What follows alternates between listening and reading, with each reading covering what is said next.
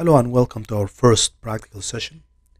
In this session, we show you how Weka is installed. This is a fairly easy exercise to do. First of all, you can just simply type Weka in your Google search. Then you can find a link such as the one you can see on the screen here, Weka 3 machine learning software in Java. You can see also here, Wikipedia about Weka. You can learn about it. And you can see this is the stable version of Weka. Currently is 3.8 as of today. That was published in December 2020. So once you click on this link, then you will be directed to a Weka page where you can learn more. You can see project softwares, book courses and publications about Weka, and also the people behind this. And I would like to thank them in this occasion.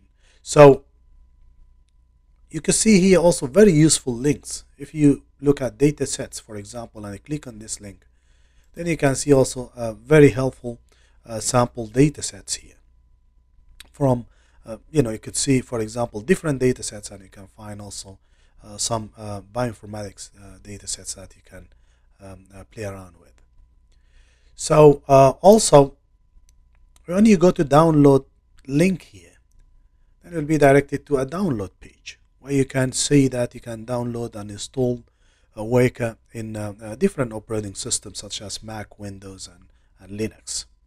In my case, I'm running into Windows, so I'll be clicking on this link here. So once you click on this link, you'll be directed to another page, which, in this case, of course, the installation, the download process will start right away. Otherwise, you can click on download here. Once the software is downloaded, you can follow the screen process and instructions, and then it will be good to go. Thank you very much, and I'll see you in the next session.